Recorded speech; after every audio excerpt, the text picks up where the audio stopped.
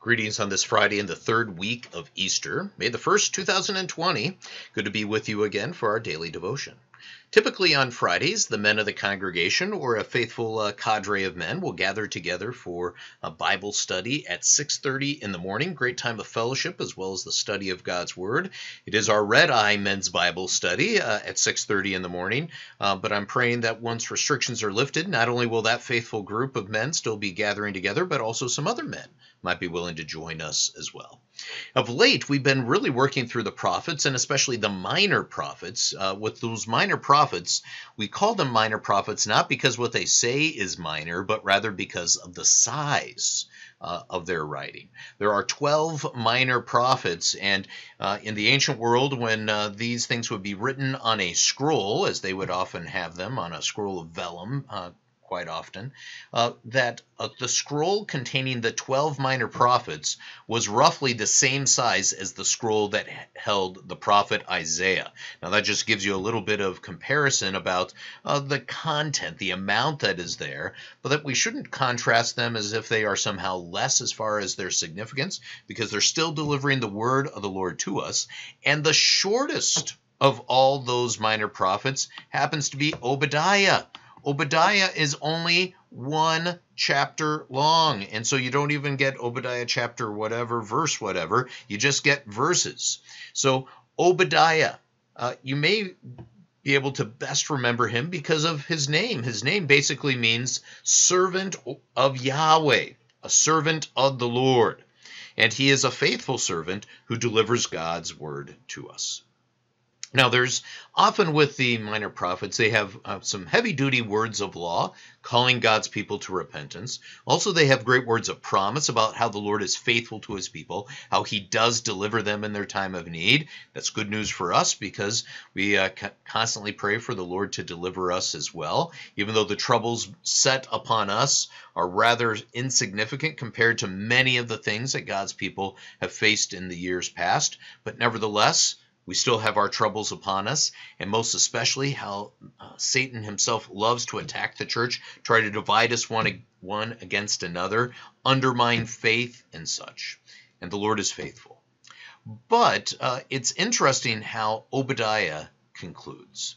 The very last statement in Obadiah's prophetic work is, "The kingdom shall be the Lord's." And notice there, Lord is in all caps.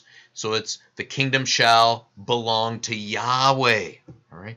Now, this is wonderful news because we are accustomed to how the way kingdoms go here on earth. And especially think of it this way. The Hebrew word for kingdom here is a dynamic term. It really describes what a king does. It's his activity of ruling and reigning. So the rule and reign shall belong to Yahweh. What good news that is, because what happens to all the kingdoms of men? You can think of two things. Number one, that the rule and reign of man is typically ends up being tyrannical. The more power somebody receives, the more that power goes to their head, and they use it to gratiate their own desires, meet their own ends, rather than serve others. Well, this is the upside down approach, because the right side up approach is what the Lord does. The kingdom, his rule and reign, is all about him serving us. You might think especially here about what Christ himself says. He tells his disciples that you know how the Gentiles are, how they will lord it over those who are under their authority, but it shall not be so among you. Instead, whoever will be great among you must be a servant. And in fact, look at me. Jesus says, I came, and here he is the Lord himself in human flesh, Yahweh present among us. And he says, I did not come to be served, but to serve and to give my life as a ransom for many. Now, noting that the Lord's authority, his rule and reign is all about him serving us, points out a couple things. One, you see him most kingly on the cross. But secondly, even though he no longer suffers, he had that once-for-all sacrifice, he continues to serve us as our king.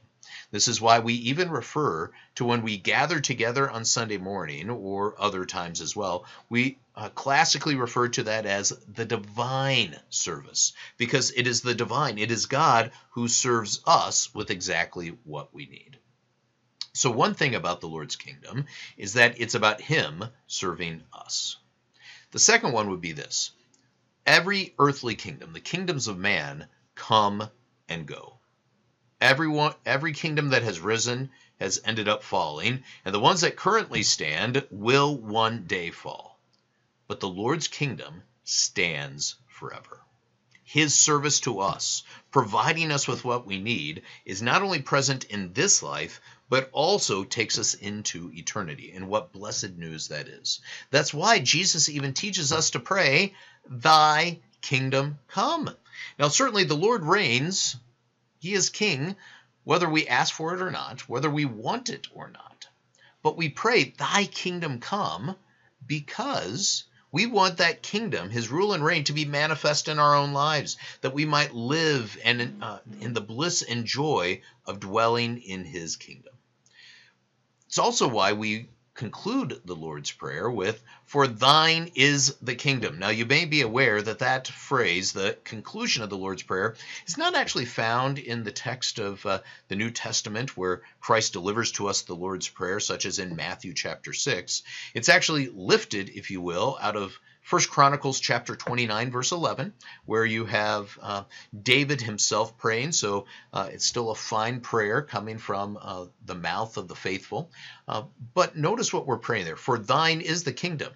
We are acknowledging that the Lord is king, that he rules and reigns among us. And what does that do for us? It gives us confidence in our prayer that we have such a king who ever lives to serve us, to use his authority for our well-being rather than just simply to get what he wants. Rejoice in this. The kingdom shall be, is now, and always will be the Lord's. Let us pray. Lord God, our Heavenly Father, we give you thanks and praise that you rule and reign among us through your Son, our Savior Jesus Christ. So give us joy in his faithful rule as the one who serves us with all that we need. Through Jesus Christ our Lord.